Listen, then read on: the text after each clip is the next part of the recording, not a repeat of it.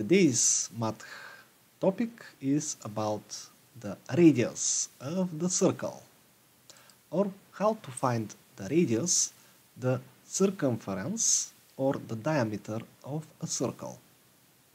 Now, circumference is marked by C, and it is equal to P multiplied by R, which is a radius.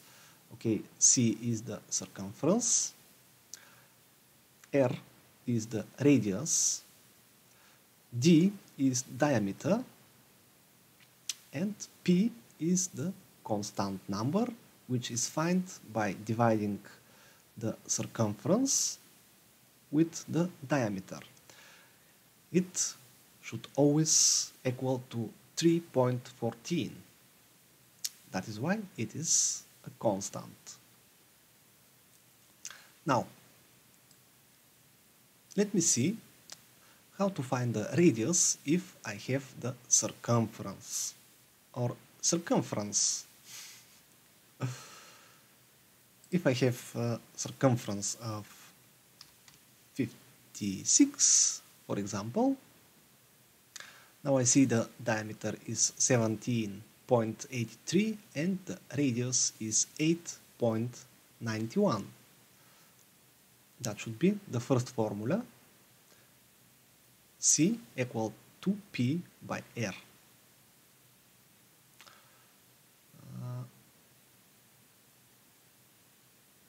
Well, or not.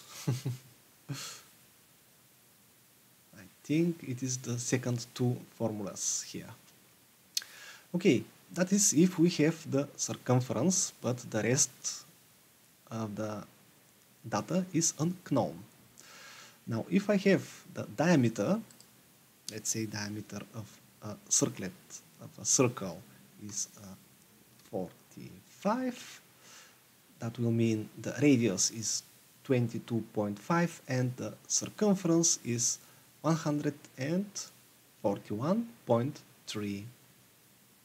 And finally, if I have the radius, let's say a radius of 6, the diameter should be 12 and the circumference should be 37.68.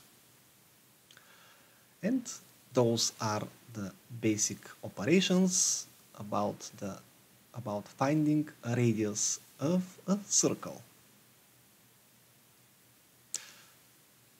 Again, I need to fix my pronouncement.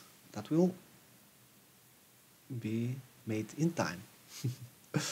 This is the knowledge dosage for today, and until new meetings.